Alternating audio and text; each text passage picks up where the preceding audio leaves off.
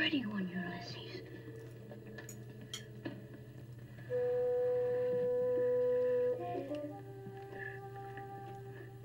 There it is. Hello BookTube, I'm Sean the Book Maniac. Welcome back. Today I'm going to finish up my book haul from August, A Hooker by Crook.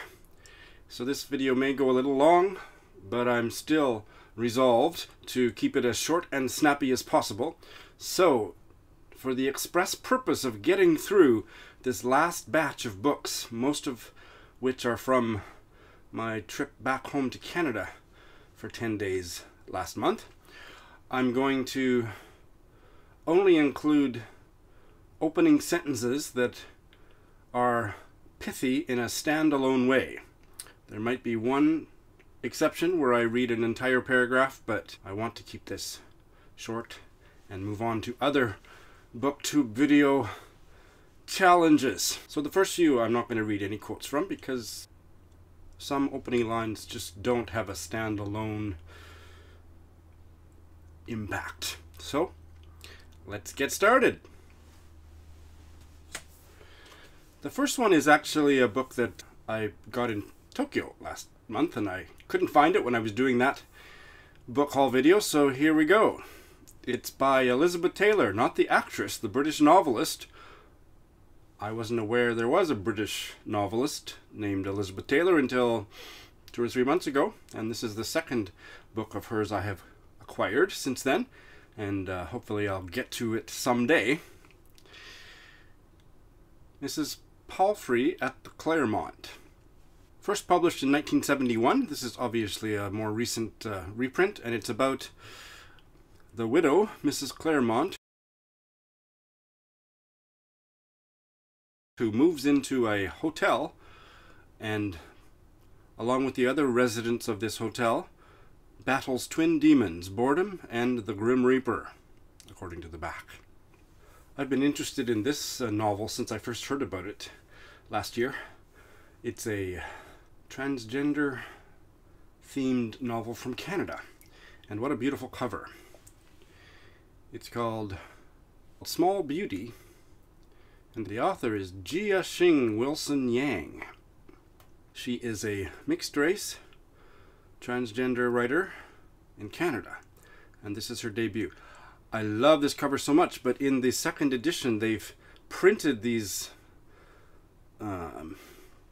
award medals on the cover, which ruined it. Before it was just solid blue. Anyway, maybe ruined is too strong a word, but I think they've spoiled it a bit. It has won those 2 awards, a Writers' Trust of Canada Award and a Lambda Literary Award.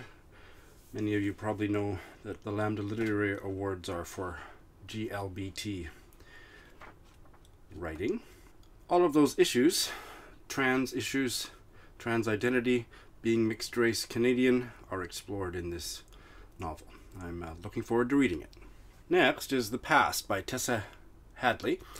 I've heard extremely mixed reviews of this, but when I found a hardcover for about $5 in Canada, I snatched it up, and we'll see what it's all about. What it is about, apparently, is 4 adult siblings who go to their grandparents' home for the summer to prepare it to be sold, and all kinds of stuff from the past come up. But I have heard very mixed reviews, so this one could be a bail or could be 5 stars. This is a book that I ordered and had sent to my parents' address. It's a 1977 Canadian novel called Sandbars by Una McPhee. I'd never heard of it. Then I somehow heard of it on Twitter or somewhere a few months ago and was intrigued because I hadn't heard of it before. Apparently it's really good. Una McPhee wrote it, or it was published when she was about 60. She's been dead for quite a while. I can't remember the details. You can check Google if you're interested. But there's no photo of her on her Wikipedia page, nor anywhere else on the internet, so I was quite delighted to see this on the back. This is her photo. Don't you find that so many of the plot synopsis blurbs on the dust jacket or on the back cover are just terrible? This is one of the worst ones that I've read. I'll just read you the first paragraph just because it's just terrible. So the only thing that is of any value in terms of what telling me what the book is about is in the first sentence, and then it just goes on. Set mainly in the Ottawa Valley during the 1930s and 40s, Sandbars is the story of a young girl, Hannah Watson, and her family. Hannah tells her story from the present day, but with an immediacy and freshness that let us share the experience of her youth directly, as well as in the light of later adult knowledge. As Hannah reconstructs, in vivid detail, the warm affections of her childhood, she is forced to remember the changes wrought upon her family by time and circumstance, changes that lead her to the partly painful, partly astonishing conclusion of this novel. Oh my God! So it's about a girl named Hannah in the Ottawa Valley in the 30s and 40s, basically. But I'm still very curious to check it out. Hey, I've mentioned Litzy a few times, and Litzy is a big part of my reading life. If you're not hooked into Litzy yet, I strongly suggest you check it out. I have so many Litzy bookish friends from around the world, and I often trade books back and forth, or there's lots of gift giving of books on Litzy. This is a book that a Litzy lady traded with me for a stack of books that I didn't want anymore. And it's Marilynne Robinson's debut, Housekeeping. I read Marilynne Robinson's Gilead a dozen years ago. I liked it. I didn't love it, but I liked it. But I'm certainly curious to read this one. And actually, this Litzy person and she traded the whole stack of Marilynne Robinson's fiction. So this is just the first one. I couldn't fit them all in my suitcase when I came back to Tokyo, but I did bring this one back. If you're not Canadian, you may not be aware of the Giller Prize. The Giller Prize is one of Canada's top 2 literary prizes, and I think I have 3 Giller Prize winners in this book haul today. This is the first one. This is from, I think, 2010. So this would have been the second year that I was living in Japan, and I totally missed this one. It is The Sentimentalists by Johanna Skibsrud. It's about a Vietnam War veteran with PTSD who decides that moving to Canada would be therapeutic. I'm not going to make any light of PTSD, but I do want to ask you Americans if you can at all relate to the therapeutic value of getting the hell out of your Trump-forsaken country and coming to Canada. Here's the 2 short opening sentences. The house my father left behind in Fargo, North Dakota, was never really a house at all. Always, instead, it was an idea of itself. Speaking of Litzy, let me tell you about Lindy. Lindy is one of my dear friends on Litzy. She's a ferocious, voracious, passionate reader, and she's also a fellow Canuck. She sent me a package of books when I was in Canada, and this is one of them. Monoceros by Suzette Meyer. This is from 2011. It is a novel that opens with the suicide of a 17-year-old gay student because of homophobic bullying. So that sounds really intense, and of course it is, but there's a lot of light moments, and it's not only a heavy story. Lindy was a guest on the Reading Envy podcast last week. I mentioned the Reading Envy podcast, and I'm going to put a link to that episode so you can hear Lindy talk about it, because it is an intriguing plot, and I'm very much looking forward to it. Suzette Meyer is a Afro-Caribbean Canadian writer from Alberta, Canada. So the first chapter is called The End. Because you are a fag is scrawled in black jiffy marker across his locker. Whew. Lindy also sent me 2 other books, one of which I included in part 2 of this book haul, The Lost Garden by Helen Humphreys. And the third one is a novel about a working class lesbian. I can't remember where in America. I want to say New York State, but I'm not sure. It's called Cool for You by Eileen Miles. And this woman wants to be an astronaut and ends up becoming a poet. As you do. Sounds really great. So thanks, Lindy. I have absolutely no expectation that you've been paying attention. If you have been paying attention, you will already know that Madeleine Tien's novel Do Not Say We Have Nothing is the best novel I've ever read. So I was delighted to find her debut book, which is a collection of short stories, when I was in Canada, Simple Recipes, and I think I now have all of her published works.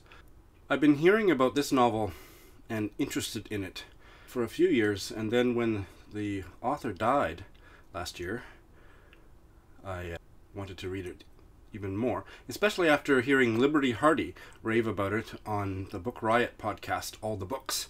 So finally I found a used copy that's in great condition. Geek Love by Catherine Dunn. This is a strange story. It's about a carny family, like carnival, carny family, and the parents are conducting medical experiments on their children using arsenic, amphetamines, and radioisotopes in order to breed a family of freaks, which they can exhibit in the carnival and make money. Yeah. It's also supposed to be really moving. I love the opening sentence, 2 sentences. When your mama was the geek, my dreamlets, Papa would say, she made the nipping off of noggins such a crystal mystery that the hens themselves yearned toward her, waltzing around her, hypnotized with longing. Spread your lips, sweet Lil, they'd cluck, and show us your choppers. Yeah, I think I have to get to this one sooner rather than later. Hey, have you read Stoner by John Williams? I think I first heard about it from Liberty Hardy on All the Books podcast last year. Read it, loved it, and it's about an unassuming, quiet English professor in the American Midwest, and it's the story of his life from birth to death, and nothing very much happens in his life, and it's one of the richest, most perfect novels I've ever read. Stoner by John Williams. This is another of his novels that I found in brand new condition for about $2 in a thrift store in Saskatoon, Saskatchewan, Canada, and this book couldn't be more different. Augustus. So this is his historical novel of the Roman Emperor. The first sentence is great, but it's about a paragraph and a half long, so I won't read it, but I'm curious to check out a very different kind of novel by John Williams. And hey, have you read Motherless Sunday by Graham Swift? It was one of the best books I read last year. It's a shorty, but packs a wallop. Since then I've read another by him, Last Orders, which I really liked, and I picked up this one in Canada, Waterland. This is a 1983 novel, and it's 2.5 centuries of a family's history in which eels, ale-making, incest, and madness all play thematic roles. I really like this opening sentence.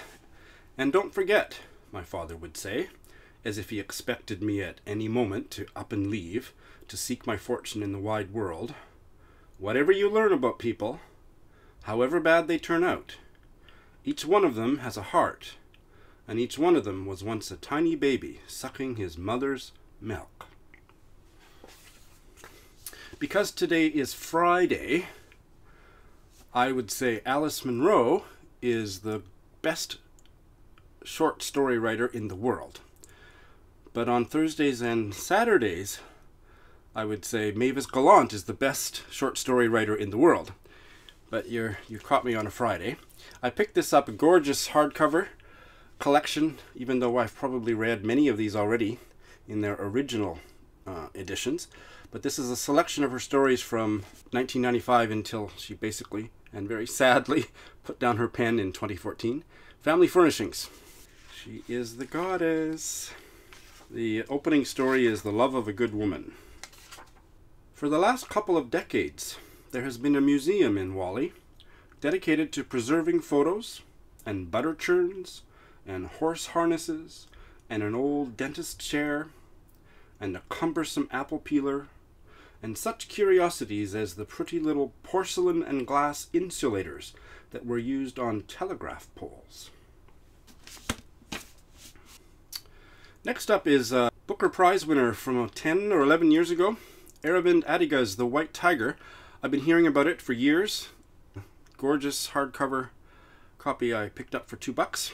It's about a complicated Indian man described variously on the dust jacket as servant, philosopher, entrepreneur, and murderer. The book opens with a copy of a letter that this man has sent to the president of China, Wen Jiabao, and the letter begins, "Mr. Premier, sir, neither you nor I speak English, but there are some things that can be said only in English." Next up is a 2014 novel from Canada. This too is a Giller Prize winner. Notice the sticker. Us Conductors by Shawn Michaels.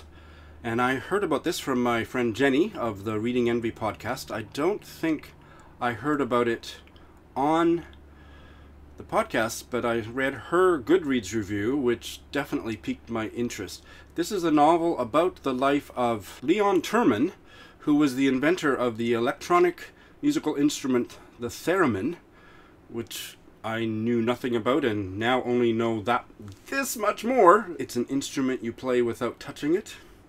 I think I've heard the music, but I can't visualize the machine, and I think I will be able to visualize the machine very well after reading this book, because it's a historical novel about his life and his loves. I was Leon Terman before I was Dr. Theremin, and before I was Leon, I was Lev Sergeyevich. The instrument that is now known as a theremin could as easily have been called a Leon, a Leova, a Sergeyevich. And the last one of my August book haul is another Giller Prize winner, I'm not sure which year.